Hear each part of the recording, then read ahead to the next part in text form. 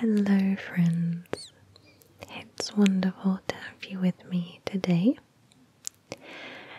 You'll notice that I'm doing this daily art video in a soft spoken voice, as a lot of you have requested this style, and I agree, I really like the soft speaking videos. So what I've decided to do is do a soft spoken, then a whispered, then a soft spoken, then a whispered for the daily art videos.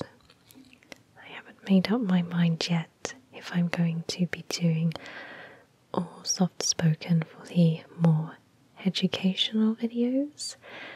I need your input. Let me know in the comments if you think all educational style videos should be soft spoken.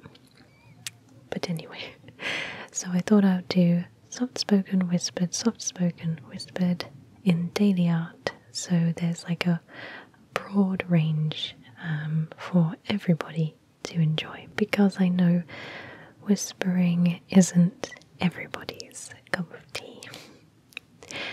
So we're moving on to another painting today.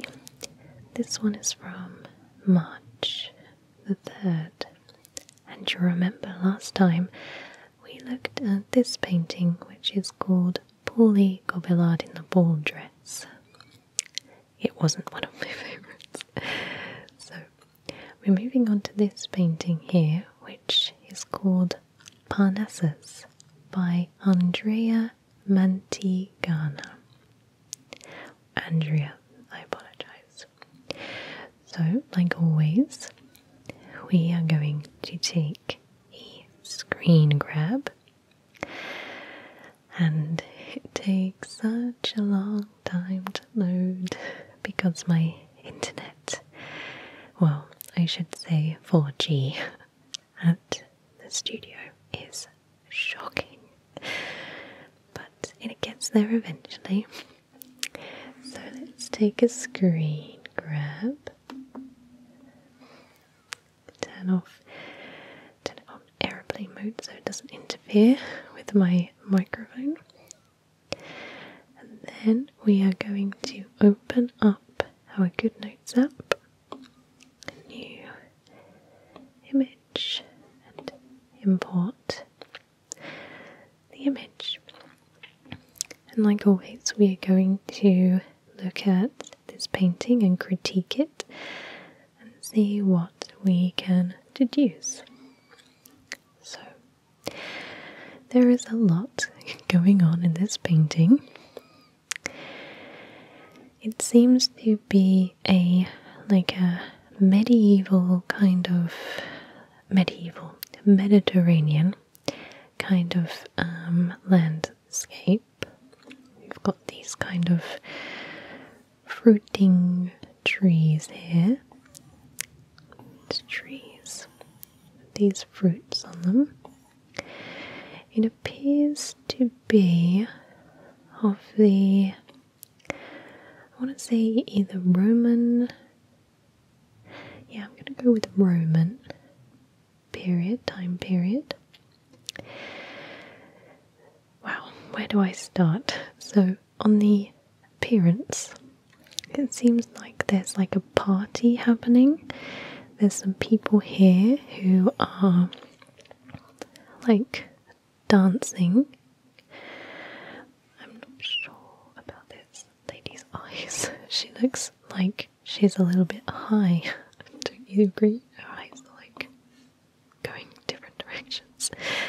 Anyway, everybody looks very happy or very drunk. People down here are clothed.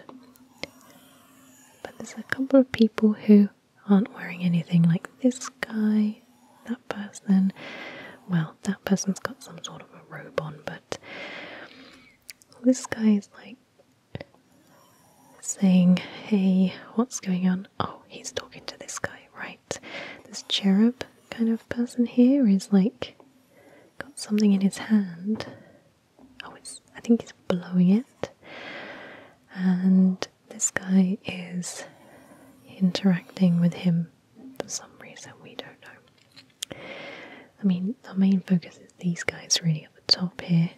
We've got like I think it's like a Roman soldier, and I'm assuming she's some form of goddess or really special kind of person. There's like a love chair behind them, and they're placed above everybody else on this kind of archway here made of stone.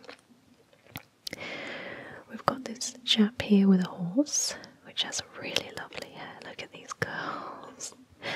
This horse has a beard and wings, so he's like I guess like a Pegasus winged horse. He's got like a little fluty thing in his hand, some really awesome sandals. I wouldn't mind a pair of those. Oh, and this horse has some bling as well. Look at these jewels on this horse. Really cool. So a bejeweled Pegasus with a man here. I'm gonna say this is like maybe Hermes, possibly. 100%. You know, the messenger god. We've got a chap over here that's playing like a lute. Is it a lute? He doesn't seem really happy about it. He looks like he's exhausted, like he's been playing for like 300 days or something.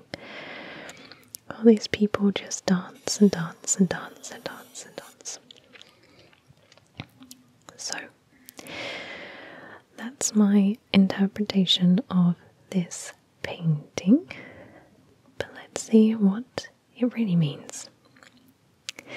So, like I say, this is called Parnassus by Andrea Manticina.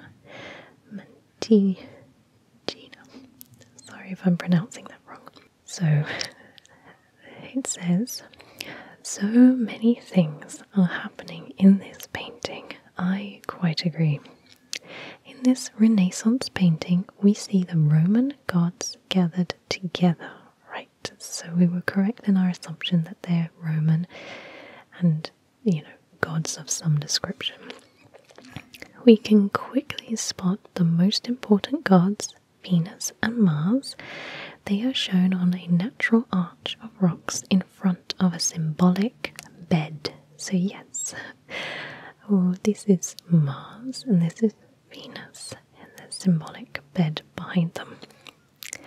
In the background, the vegetation has many fruits in the right part, the male one, and only one in the left part, here and here, symbolizing the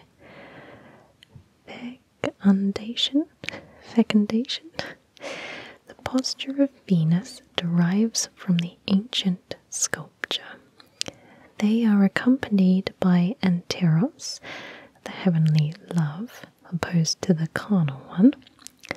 The latter is still holding the arch and has a blowpipe which aims at the genitals of Vulcan, Venus's husband, portrayed in his workshop in a grotto. So this is that bit we were talking about.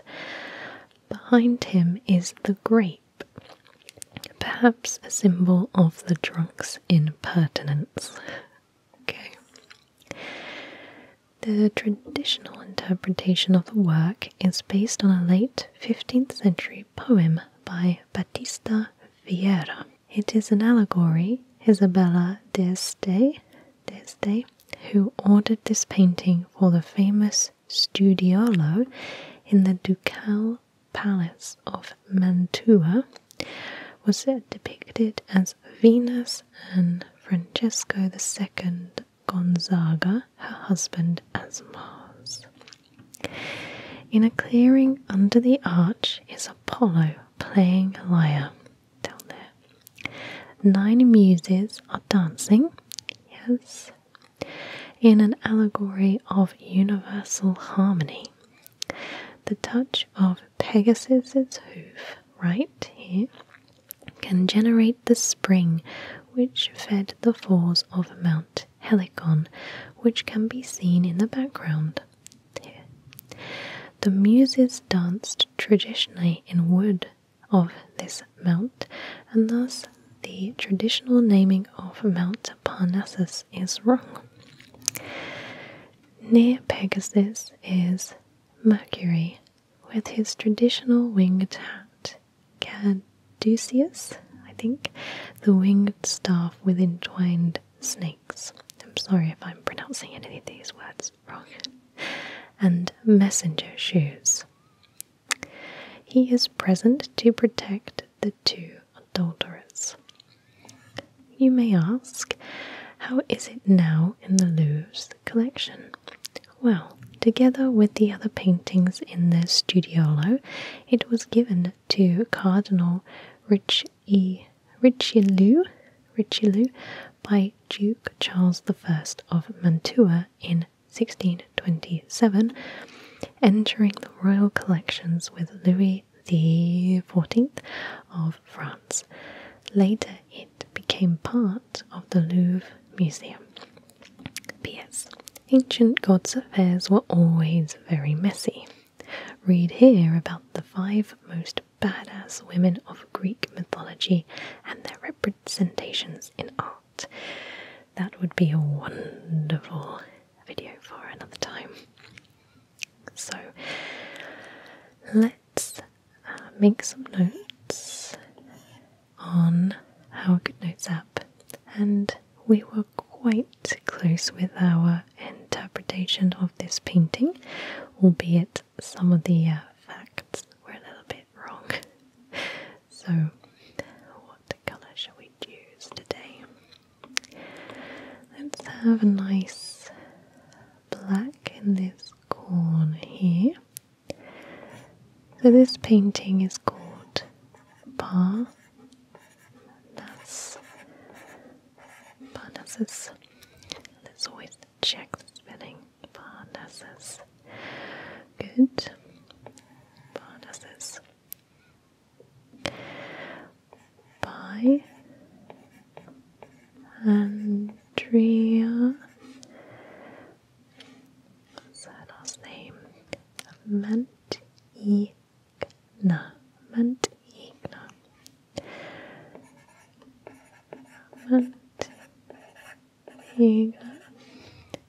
And it was painted in 1497. 1497. Let's quickly check the medium. Tempera and oil on canvas. Tempera. Let's actually do a smaller.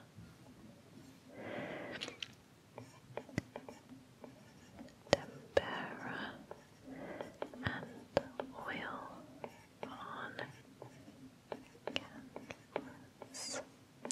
Okay.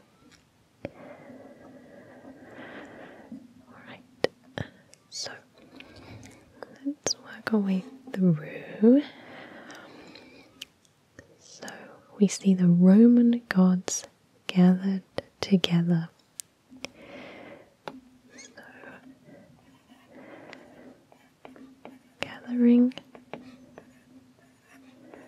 of Roman gods.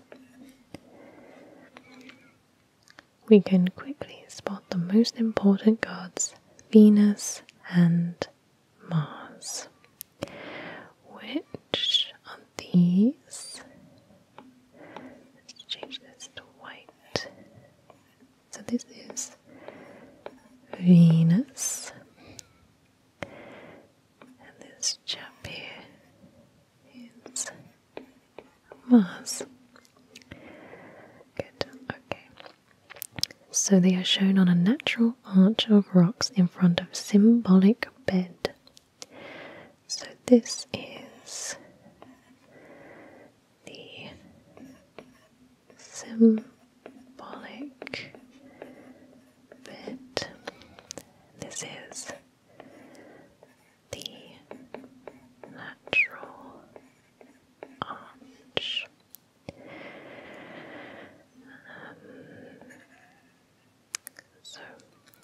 vegetation has more fruits on the right part and only one on the left part. Maybe they mean the other way around because that's left and that's right. Alright, maybe I'm mistaking that. So let's do a little bit thinner. So there are more fruit on this side. And less fruit on this side. Okay, so the posture of Venus derives from the ancient sculpture. They are accompanied by Anteros, the heavenly love, which is this cherub here. Anteros. This is... it's a bit too thick. This is Anteros, who was the heavenly love. Heavenly love.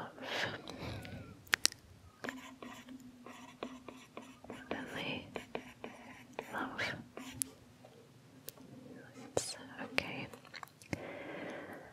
So the blowpipe aims at the genitals of Vulcan, Venus's husband. So this is the blowpipe. And that is, let's do that in white actually. Blowpipe aimed at Vulcan, Venus's husband. Genitals. It's a bit mean. Genitals. Alright. Behind him is the grape, perhaps a symbol of the drunk's impertinence. Where is the grape? Okay, here. So, symbol of the drunk's impert.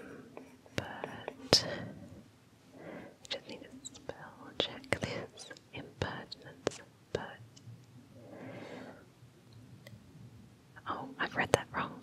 It's imperience. Imperience, not impertinence. Imperience. Imperience.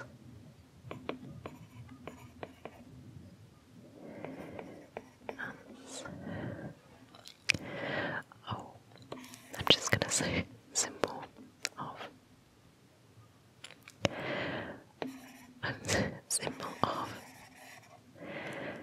drunkenness.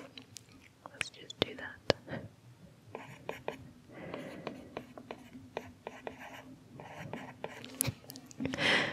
It just makes it a bit more simple. Okay. So, traditional interpretation is based on late 15th century poem by Battista Vieira. So 15th century poem. So it's based off 15th century poem by, oh wait, I hate it when it does that, by Battista Vieira. Battista Vieira. By Battista Vieira. Battista Vieira.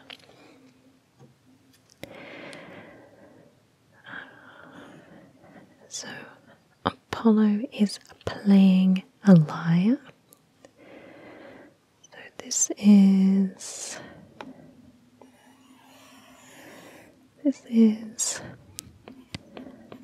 Apollo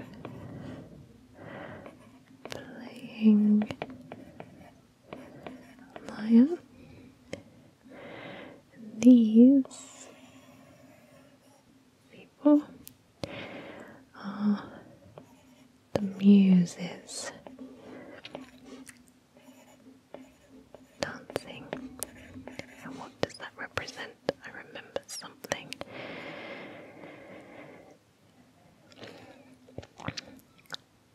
Universal harmony equals universal harmony. Nice. Right, so this is Pegasus and Mercury. So this is Pegasus. This is Mercury. Pegasus and Mercury. So Pegasus's hoof can generate the spring which feeds the falls of Mount Helicon, which can be seen in the background. Let's do that. Mount Helicon. This is, I'm running out of room. Mount Helicon, and his hoof. Does it? His hoof generates. So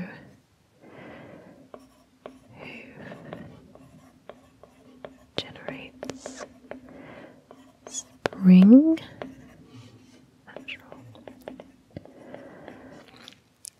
These are messenger boots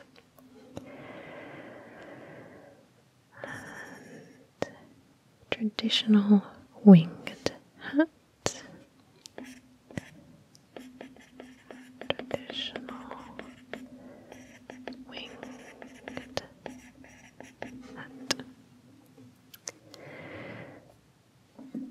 And what else is there?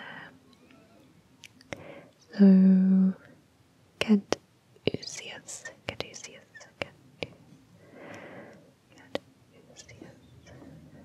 So this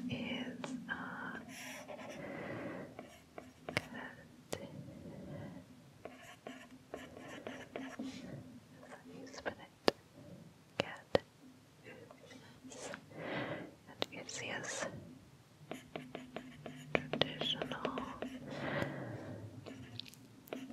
Traditional winged staff with snakes. Winged staff with snakes. Sorry, it keeps doing that. Okay, so I think that's all of our notes. Look at this mess. There is so much going on. So let's do a recap of this painting. So this painting is called Parnassus by Andrea Mantegna. It was painted in 1497. It was tempera and oil on canvas. It depicts the gathering of Roman gods, and it was based on a 15th century poem by Battista Vieira. There's a lot going on, but the main focus is of Mars and Venus on a natural archway with a symbolic bed behind them. On this side of Mars you see the fruits on the tree are much more plentiful than on this side where there's only one. Here you have Anteros, which is the heavenly love cherub, blowing his blowpipe, which is aimed at Vulcan, who is Venus's husband. It's aimed at his genitals. This hanging grapes in the background are a symbol of Venus's husband's drunkenness, I believe. I may have kind of interpreted that wrong. Down on the bottom left-hand corner, we see Apollo, who is playing the lyre. Here we have the muses. 1, 2, 3, 4, 5, 6, 7, 8, 9 muses. And they are dancing just gaily and free-spiritedly, and that represents universal harmony, or that depicts universal harmony. Here we have Mount Helicon in the background here, and on the bottom right hand corner you see Pegasus, the winged horse, and Mercury.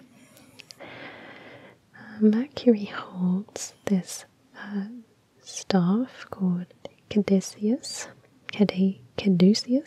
which is a traditional wing staff with wings and these entwining snakes.